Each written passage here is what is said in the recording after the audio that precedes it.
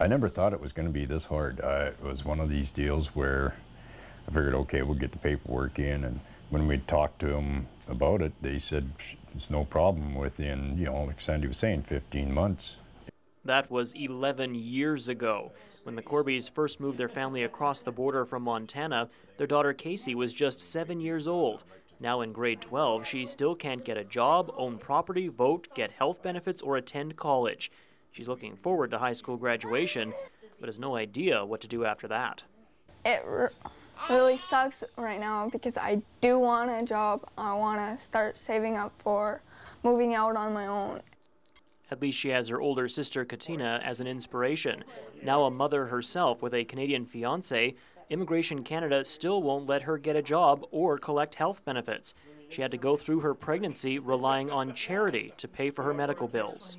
Bridges helped me through paying for the fees and whatever else. And at first I had to pay it, and then I got in contact with this Bridges place, and they helped me throughout my pregnancy up until 6-8 weeks before I was supposed to have her.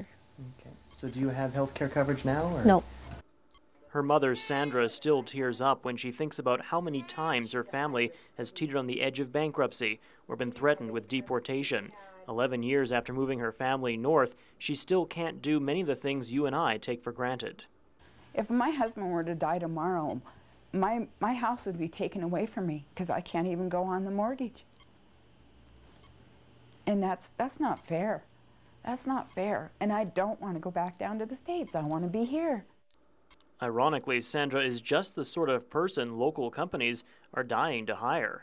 I'm fully qualified as a truck driver. I've got my commercial driver's license. I can drive anything out there on the road, school bus.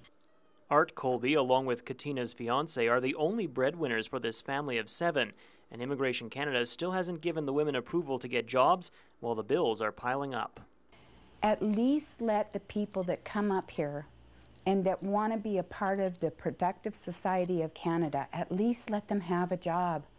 And then if the process takes 10 years, then the process takes 10 years.